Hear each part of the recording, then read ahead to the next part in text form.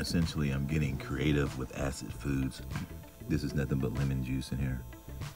So when life handed me lemons, I didn't throw them out. I made lemonade out of it. I consumed the lemons because that's what you're supposed to do.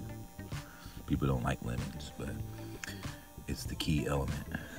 So I took acidic type foods, acidic, and I drenched them in acid.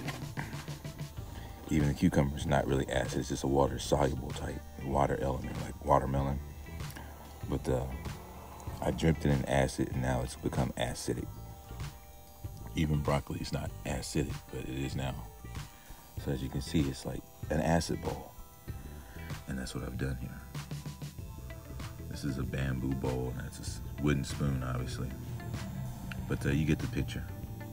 Acid, acid, acid. Stay away.